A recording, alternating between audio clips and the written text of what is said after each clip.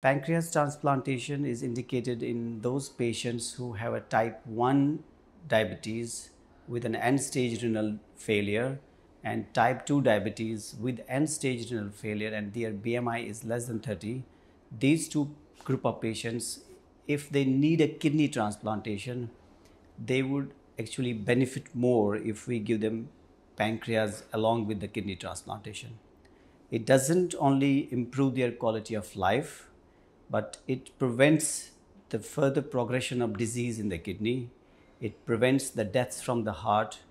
It reverses some of the complications of diabetes, like their retinopathy or a peripheral neuropathy.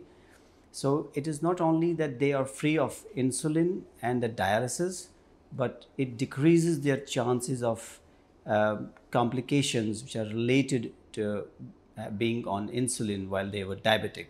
So these group of patients are benefiting by doing a simultaneous pancreas and kidney transplantation.